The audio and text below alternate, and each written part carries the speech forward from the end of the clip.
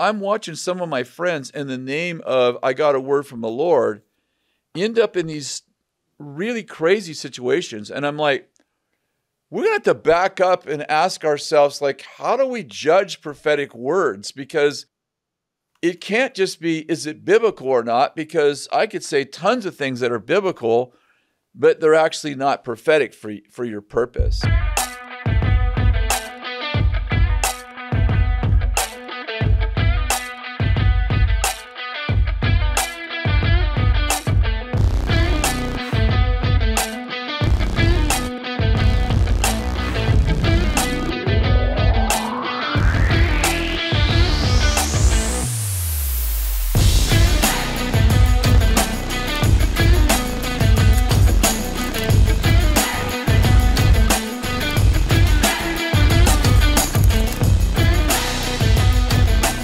Hi, welcome to Cultural Catalyst, where we teach you to learn how to live fully live, co-labor with God, and change the world.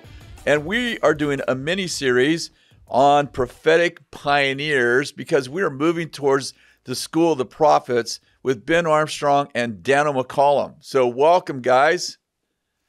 Good to be with you, Kris. Yeah, Yes. thank you. We're excited. Yes, we are.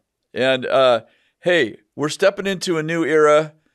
What have you sensed in the seismic season shift? Dano, you and I had a little conversation in our first session of the mini-series. Ben, why don't you open with, what are you sensing for this new seismic shift? Well, the big thing I'm sensing is a new value for union with Christ. I know what's his name? Lou Engle has been prophesying a communion revival. Yes. And to me, that communion revival isn't just valuing the blood and the broken body of Christ and taking communion. It is a portion of that, but it is a little bit of that 1 Corinthians 11, where Paul is correcting the church in Corinth and saying, guys, you're not actually valuing what the communion meal is all about. It's all about connection with God and connection with the body, with one another. And out of that union flows all of the best of the gifts of the Holy Spirit because they're abiding with the Holy Spirit. So I feel like we are moving into a place of union with God where the power of God can be trusted in us. If we're rooted and grounded in love, I believe God can trust us with supernatural power, with the wisdom of Christ, the wisdom that transforms not only our families, but our whole societies. And I believe we're stepping into that. God's starting with that, hey, let's get right in connection with Him. Let's get right in connection to family, the body of Christ. And from that place, we're going to actually receive the wisdom of heaven, the mind of Christ. And when we have those two in place, that's when I believe the supernatural power of God is released in an incredible way. So, yeah, I just feel like He is exposing us to levels of glory and levels of His goodness and His nature. And I don't think we should leave that spot. I think we need to be in that spot. And those things, I mean, right now we're facing things around the globe that really does need the mind of Christ. It needs wisdom. It needs the power of God to shift those things. And so I believe we're stepping into that season. We've started it. I believe that shift actually started in late 2019. And there's been a warfare season. I love your word about halftime. And we're almost halfway through this decade. And I believe God has been on a decade. And I really believe it's going to take a whole decade to shift things because God isn't just doing things in the United States of America. I think He's actually doing things globally. And when it's that scale, it might take a little more time than we're used to. So those are a few things that I'm feeling. excited about and pumped about. But Yeah, common union. yeah, Common union, where we've come here to lay down our life. I yeah, always say marriage is a death march to a life camp, and we're in this marriage with the Lord. And in 1 Corinthians 11, he goes on to say, some of you are weak, some sick, and some even dying because you misjudged the body. yeah, And yeah, I don't think that's saying like you have bad judgments about the body, you think people are evil or something. I think the Lord sends help through the body. Like he sends, Joe to pray for my sickness, but I misjudged Joe. I just see Joe past, present. I don't know Joe future, present. And so I don't anticipate a powerful expression of God through him because I've misjudged him. And therefore, yeah. God That's sent me good, someone Chris. to encourage me, but I stayed weak because I didn't let Joe in my life. God sent someone to heal me, but I didn't get healed because I didn't have a value for Jane in my life. I only saw her as in the flesh, in her human side. I have a terminal disease, and God sent Henry to deliver me from my terminal disease, but I only saw Henry after the Yeah, flesh. And yeah, therefore, I didn't actually receive the healing that he was carrying for me, or the deliverance, or the restoration, or the courage, or the direction, because I misjudged the body. yeah, And I think this is a big part of the communion revival that we're a part of, is that we're seeing each other future, present.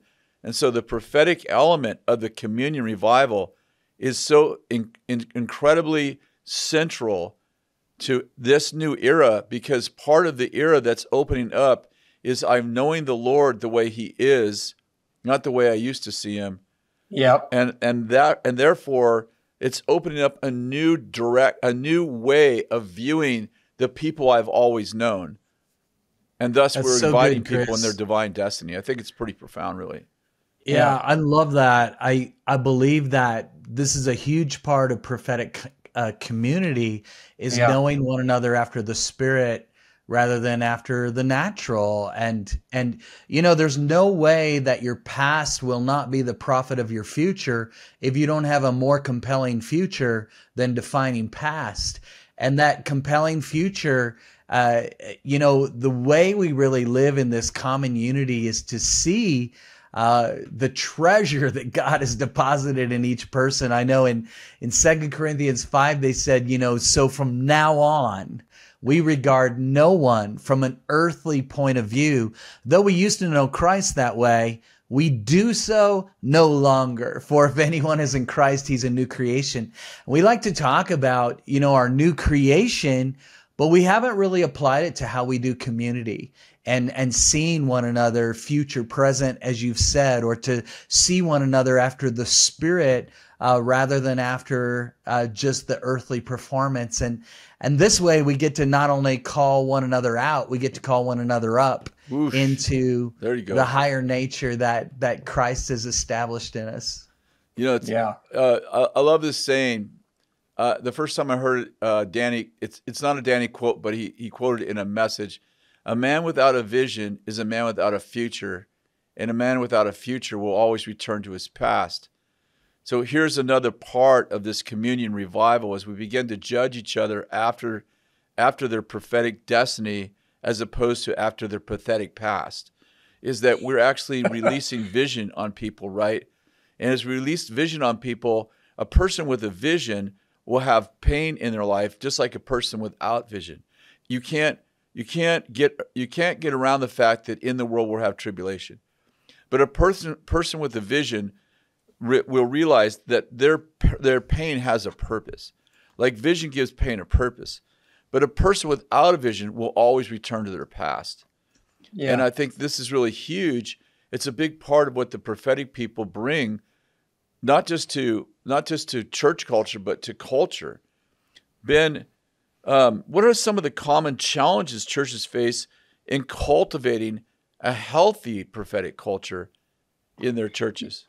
Yeah, I think there's quite a few challenges. I think one of the challenges we faced at Bethel was the idea that we are an international culture, and we draw people from all over the world with all kinds of different backgrounds and all kinds of different denominational experiences, life experience, family experience, which means we potentially could have whatever thousands of people that we have here in our environment, all coming from a different perspective on the prophetic. And although we may have a prophetic culture, it's super important to actually create a prophetic community where we train and equip. So I think a lot of people just expect, oh, we're just going to empower people in the prophetic and don't actually train them in what we're expecting and what our church or our specific movement, what our DNA is. So we talk about theological protocols and DNA protocols. Theological, no one gets to argue that. That's the Bible. So we're just teaching foundations in the Bible. And right now, I tell you what, you guys know this just as much as I do. Some of the foundations in the Bible this generation has never heard. They've just never heard it. It's not that they're bad or they're ignoring it. They've never been trained in some of the foundations. That's why I love your word, Kris, about going back to the old gym. Some of these foundational truths of the gospel of Jesus Christ, we have a bunch of infants. And that's not a derogatory term. It's just a growth term. They're infants and they need to learn the foundational things. So don't assume that your community knows all this stuff and then punish them when they don't get it right every time. I think we need an environment that trains and equips and then frees them up to try it out. Now, I just came back from some trips in Europe, and I noticed a big thing in a culture that really empowers the prophetic. Sometimes the prophetic can dominate. And what I mean by that is this specific moment, we had worship going on, and all throughout worship, it was a nonstop train of prophetic people coming up to the leader to tell the leader what God was doing in the room. And then the leader never got an opportunity to worship, and then was concerned about giving all of the words. And I don't want that to dominate as well. So it's a normal thing where we start elevating the prophetic and then we get excited because God's doing stuff in a room. Of course he is. It's infinite what he's doing. And we've just told people you can hear the voice of God. And now we want to validate their gifts, but at the same time, we need everyone to realize, hey, sometimes God shows you what he's doing. He's not trying to get you to do something about it. And then also, we need to have priorities in a worship service when we're applying the prophetic and doing things. Worship's, that's about God. That's his time. And my job is to worship in that space and not just get distracted and wowed by what he's doing and then try and get my word in. So having some protocols for that is really, really big. And I think as we continue to grow, I think there's still a ton of places that have been wounded by the prophetic. And so we have to be patient. We have to be really patient and kind with people who have been wounded by the prophetic. And then we've got to set up structures that help protect our people and protect the sheep, from that wounding. And so some people don't like rules when it comes to the prophetic, but I think they're actually vital to have good boundaries, good protocols, and those things that are going on. I think if we're going to create prophetic communities and grow this in our church environments, we have to value it from the top down.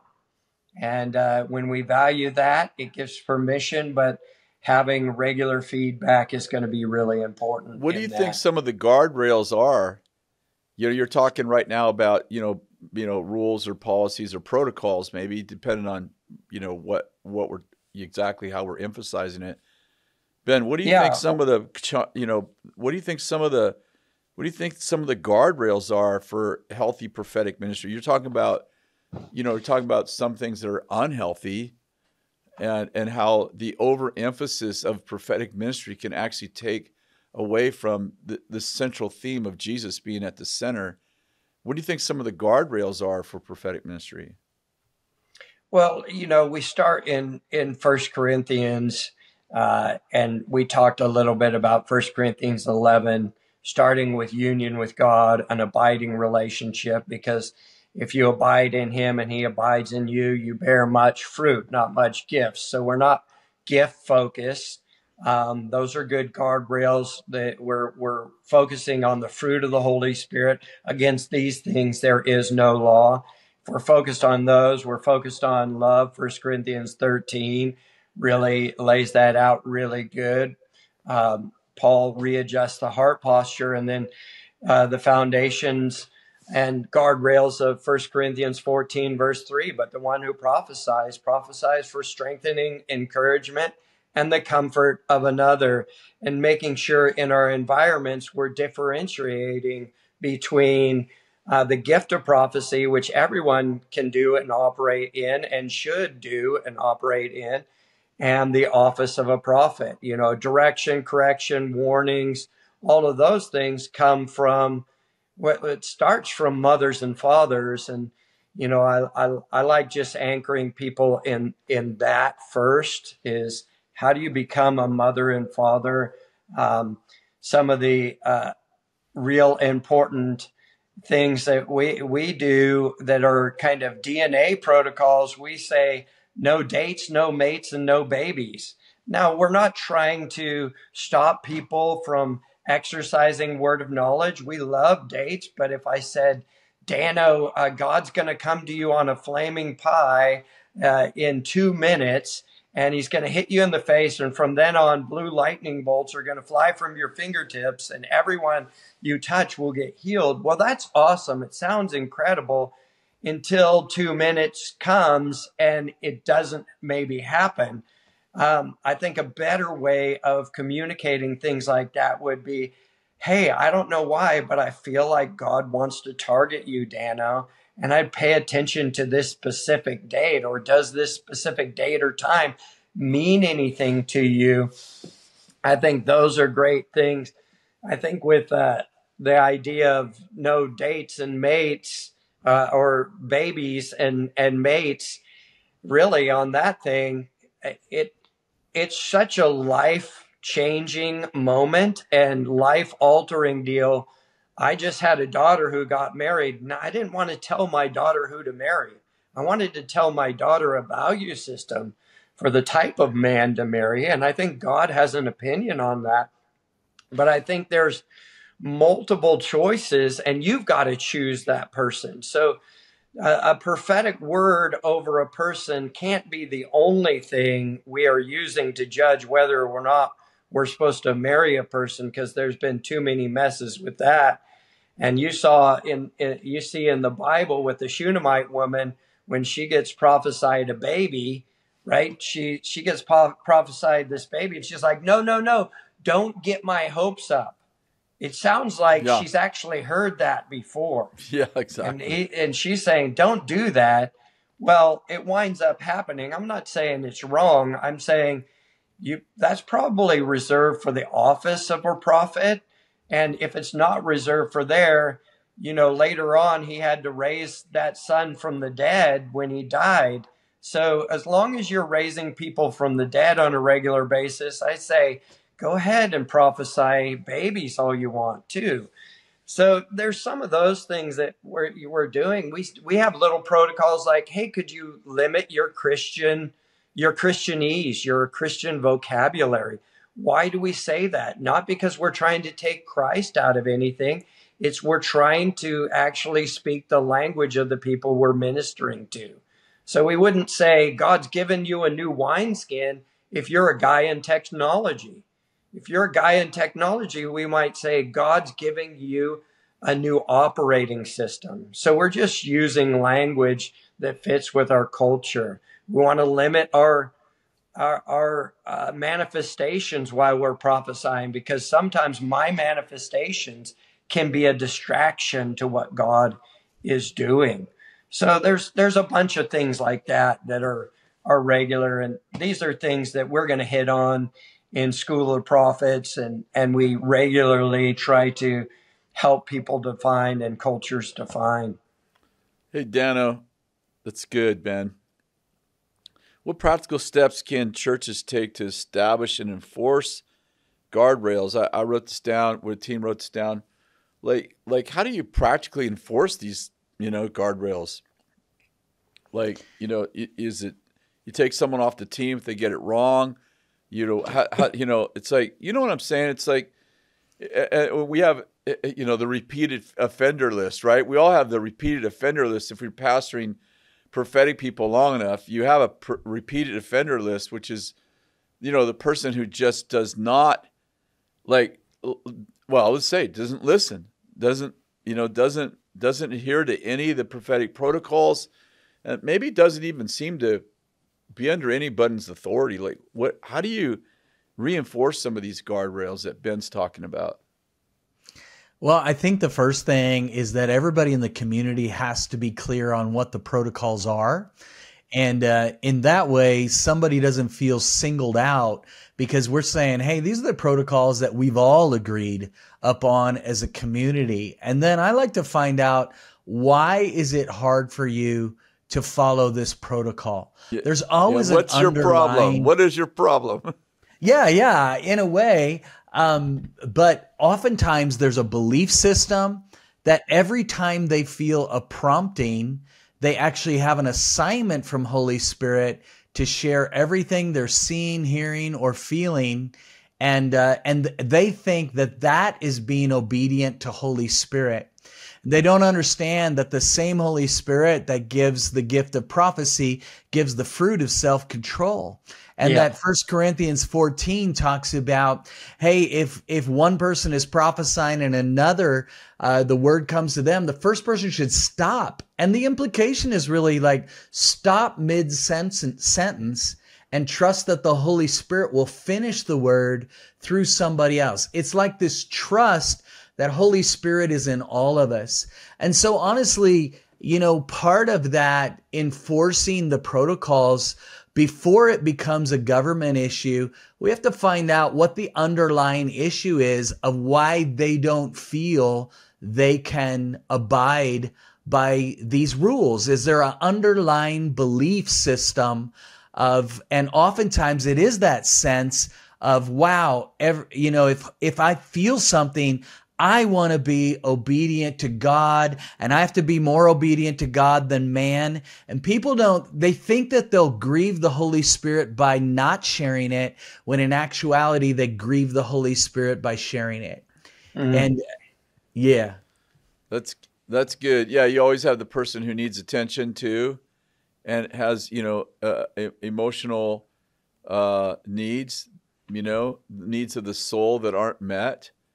And, as we're talking about prophetic communities that Ben's emphasizing here, it's like, well, being in community means, you're actually shepherding someone tridimensionally, spirit, soul, and body. And if you have somebody who maybe spiritually is brilliant, but maybe they're emotionally not the most intelligent person in the world, I think that part of helping them become a healthy person is mirroring back, like, hey, I don't know what you think you're doing, but here's the way it feels when you do that.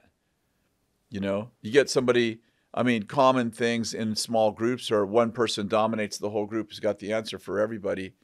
Yeah. Or one person becomes the victim, and they all have a story about how nobody likes them.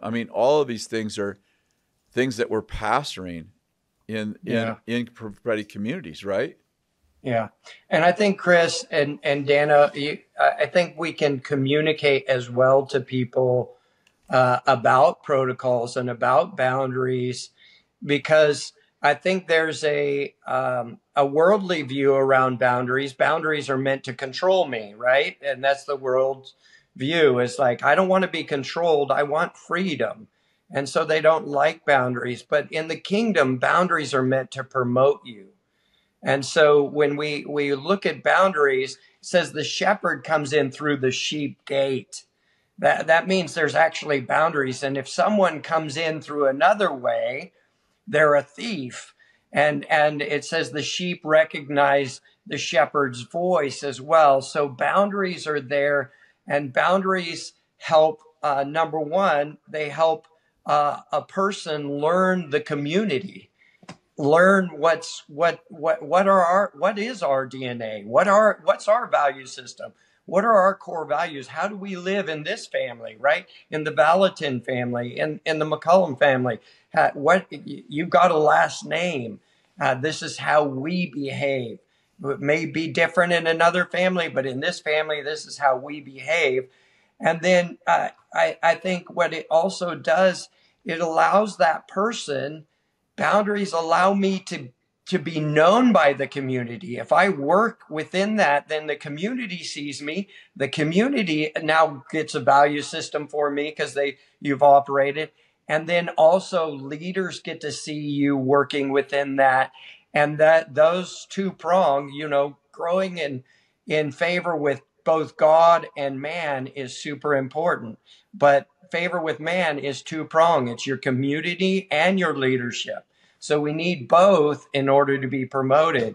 And so if we can communicate that to our people as well, I think they'll have less anxiety when they bump up against boundaries, because they actually realize, oh, this is for my promotion. Yeah, I love that too, because you just made a point that I hadn't thought of. If the Lord comes through the sheep gate, that means he honors the fences. Yep. Which is your analogy for boundaries. Like the Lord isn't blasting through your fence. He's coming through what's designed to be an access point. When unhealthy people, metaphorically speaking, are often jumping over the fence, or they're blasting through the fence, and they become an intruder, as opposed to someone who's invited into our lives. And so I love that analogy. I've never heard that before, but. And it's really important, Kris, too, because it says the sheep know the shepherd's voice. And if they hear a stranger's voice, they'll actually run away from it. And so some of our most powerful, they've got a gift from God, but they haven't built the trust in the community or with leaders. And so people are running away from their voice, and they're like, but I hear from God. Well, you need both. You need to hear from God, and you need to honor the boundaries.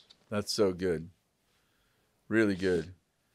Yeah, I think that all of this, some people are hearing from God, but I do think that part of what we're teaching in School of the Prophets and developing healthy communities is like, how do I actually judge if that's the voice of the Lord? If it's the voice of my human spirit, which is probably the most difficult, or even a strategy and a voice from a demonic realm, which I think it's important for people to realize that when the devil speaks to Christians, he's not wearing a rubber red suit and horns. He's called an angel of light. And I think it's really important. I was just dealing with this really recently, where a friend of mine had all these prophetic words about this particular direction, but the direction looks really unhealthy. And I was laying awake the other night, and I'm like, because this person has such a high value for prophetic ministry, how would the enemy actually manipulate this person into, a bad situation? And so, and I think that.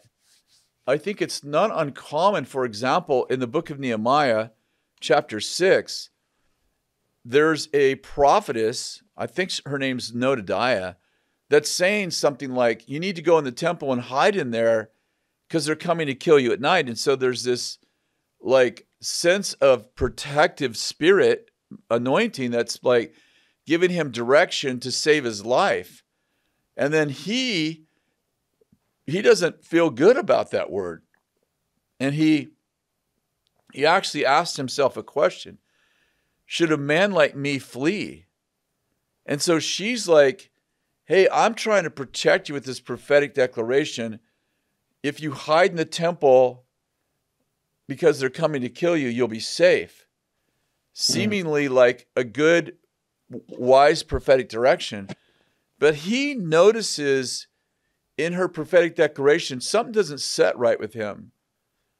And then he says to himself, should a man like me flee? So he has this revelation that, yes, at times, like the Father told Jesus to flee. Like he told Joseph and Mary, get out of this city and go to another one. Yeah. And so there is a time to flee. But he senses that this prophetic declaration doesn't feel like the Lord. And so he says, listen, I don't know if a man like me should flee.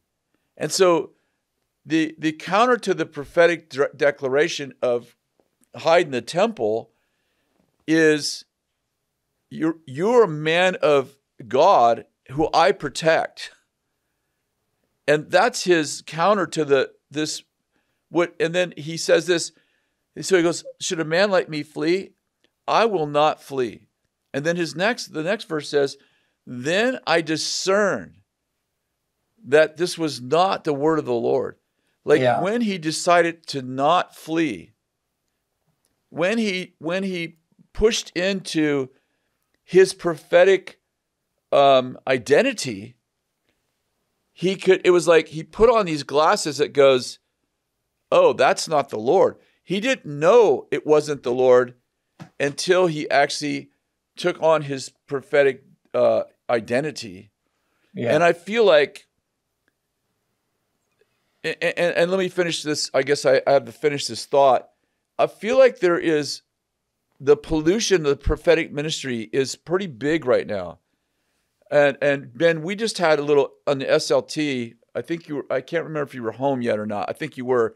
But there's a distortion of prophetic ministry right now, where I'm watching some of my friends in the name of I got a word from the Lord end up in these really crazy situations. And I'm like, we're going to have to back up and ask ourselves, like, how do we judge prophetic words? Because it can't just be, is it biblical or not? Because I could say tons of things that are biblical, but they're actually not prophetic for your purpose.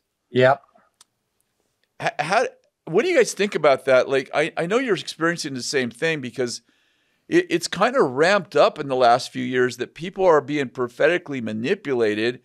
They're being prophetically directed by people who don't have a great reputation in God, and who are actually, their motivation is fear or manipulation, controlling the person.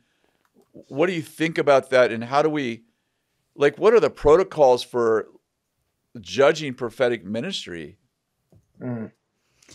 Yeah, we use 4 simple protocols. We say, first of all, that no prophetic word will ever counter Scripture. You might not have a Scripture for everything, but it won't be counter to Scripture. Secondly, it won't counter the character and nature of God. It should sound like something God would say. The third is personal resonance, but here's the most, and that just means that the Holy Spirit inside of you should be witnessing with what the Holy Spirit is saying through someone else. But the fourth one I think is the most important, and that is in 1 Corinthians 14, it says, let 2 or 3 prophesy and let the rest weigh carefully what is said. And we say that the fourth way of judging prophecy is to test it in the company of loved ones and leaders. And I think whenever you have a word that is directional in nature, in other words, it's a change of course, a change of geography, a change of vocation, a shifting or redefining of a relationship, you want to check that with loved ones and leaders. The book of Proverbs is so strong on this. It says nobody goes to war without seeking counsel. It says nobody builds a building without first seeking counsel. And I think we've lost this sense of the counsel of the Lord in judging prophecy, especially when it has to do with a change of direction.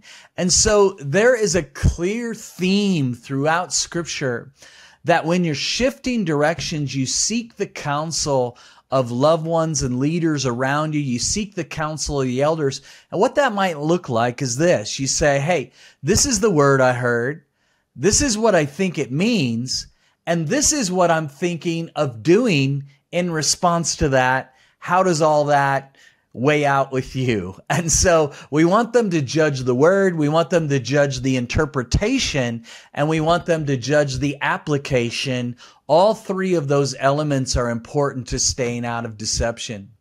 That's really good. And your community, especially family and close friends, I like to throw in there a little bit of a shared value system. You definitely want a shared value system. And we throw that in just because our culture at Bethel, we have people who come in and their family and friends don't think they should be, you know, they're at a cult or whatever it is, you know. So we definitely want and need that feedback. But what friends and family do, they know my soul's desire. They know what I've been dreaming about, thinking about. And then I have a prophetic dream that I think is prophetic.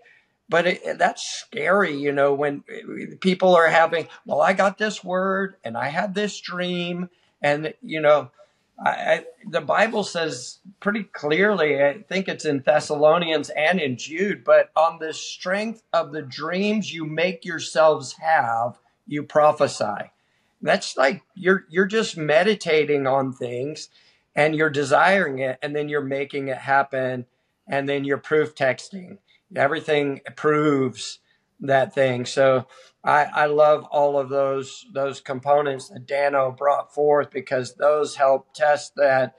And then the last one that we always add on, because we are in learning process, we add time as the other thing, because over time I recognize, that was the word of the Lord, or nope, that wasn't the word of the Lord. And sometimes when we're judging the prophetic, we have to judge it over a span of time to recognize was it right or was it wrong. And then we want to go back and review, what did that feel like? What was different about that than this, so that we can get better and quicker at recognizing the word of the Lord in the future. You know, I love Bill and I were coming home from the mission, actually, which is in Vacaville, and we had a prayer meeting. And Bill, who's, you know, typically very quiet, he had obviously been contemplating through part of our trip, you know, some things, and he, in his quietness, kind of turned to me and goes, you know what that verse that says a prophet has honor except for in his hometown? I'm like, yeah. He goes, I think that's the way it's supposed to be. I think everybody should have a place where they're just Kris, they're just Ben, they're just Dano. Like, you know, it's like, it's great. You might be the superhero down the street or in that other country, but when you come home, like, are you livable? Like, do people trust you? Will anyone follow you? You know, and I think that, you know, we all of us that travel on this call, we all travel. And so, you know, you go someplace else and you're a freaking superhero, you know. People are like, they want you to sign their forehead and, you know, write over the mark of the beast and, you know, tattoo your name on their arm. And it's just kind of like, you know, I'm exaggerating to be funny, but there's this awe of you, you know. When you get home, you're like, take out the garbage. And I think one of the things that you're talking about community, Ben, is that there's an importance of knowing my patterns, both my healthy patterns and my unhealthy patterns. Yeah. So that, if I'm overly ambitious and I have a prophetic word every week about a new business I'm supposed to start, and, 5 people speak into it, and you're like, yeah, I've been with you 20 years. Like, this feels like you're attracting people to your desire. Not, those people aren't hearing from God. They're trying to please they're trying to feed your desire. And I think the idea of community that actually, like, we're talking about knowing each other out the flesh, spirit, but there is a piece of knowing your past present that's a little bit healthy, in that when I see you get into an unhealthy pattern and you start attracting people that speak positively about your unhealthy pattern, I'm like, no, time out. Yeah. So I think that's really profound and powerful. We got a few minutes left.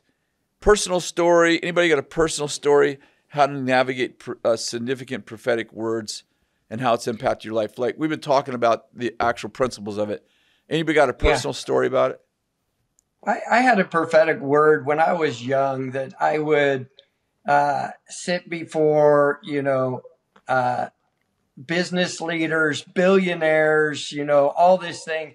And, I think I've heard that word for a lot of people all the time. I'm from Weaverville, like you, Kris.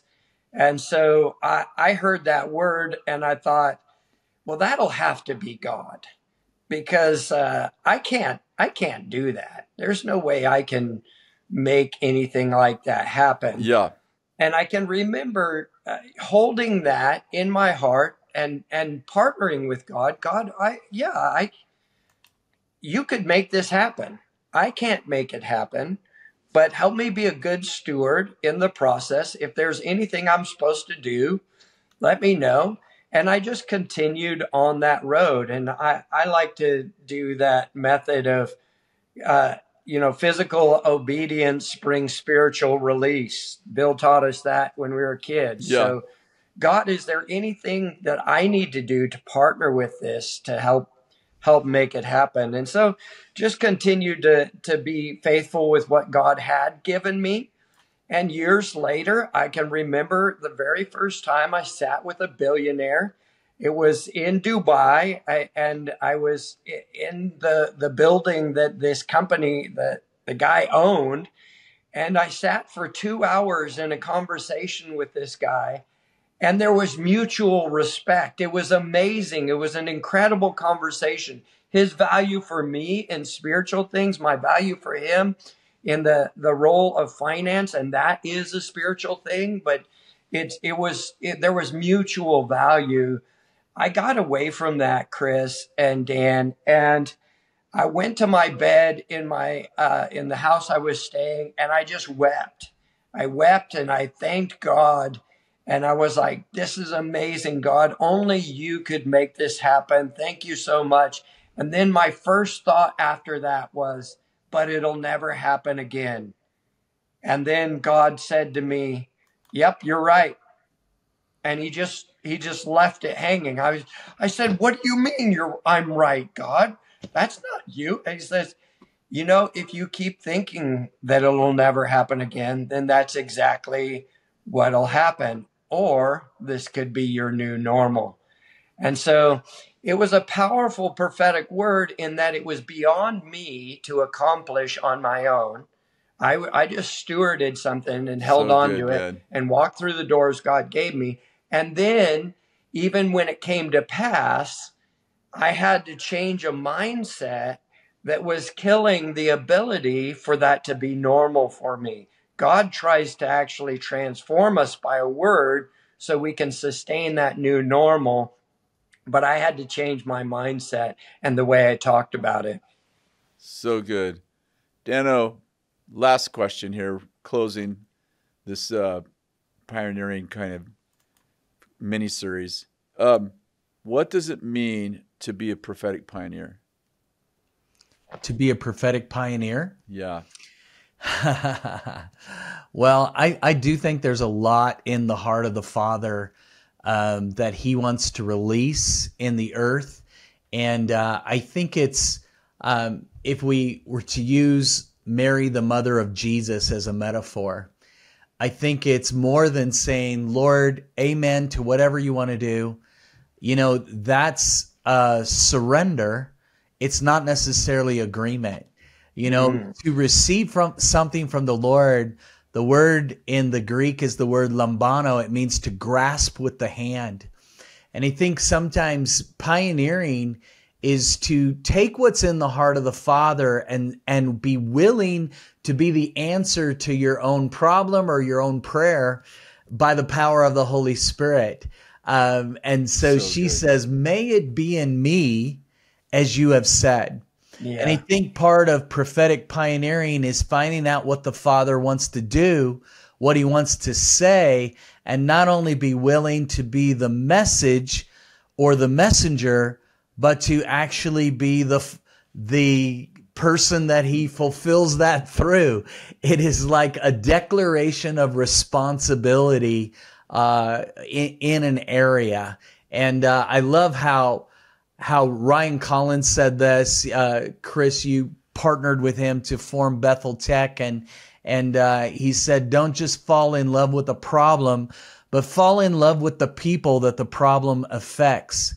And I think part of prophetic pioneering is not just having the ability to identify and amplify the problems of society, but to position yourself to watch and see what the Lord will say to these complaints and what answer we're to give and what answer we're to be. And I think that God is raising up a generation of those that are not amplifying the problem, but those that are accessing the solutions of the treasure of wisdom and knowledge that's hidden in the person of Jesus Christ. And not just as a messenger, but actually as entering into part of those systems of solution that actually transform society. Come on. That's deep. Ben, put your thumbs up right now. Come on. Here we go. There it is, right there. Beautiful. Great way to close this Prophetic Pioneers School of Prophets coming up. Guys, I know we're all really excited about it and really been preparing for months for it. August 5th through the 9th, 2024 in Reading. It's on campus and online. We're expecting, 1,000 people online and on campus. Yeah. You can register at bethel.com/events. Bethel.com/events. We'll actually put it in the chat so you can catch it in the chat. Guys, thank you so much for being on today. Have a wonderful day. I love you both, and I'm excited for the partnership that we have with our teams, and we're going to see. I think this whole thing's going to blow up in a good way. Amen. Yeah. Amen. See you Love soon. you guys. Bye now.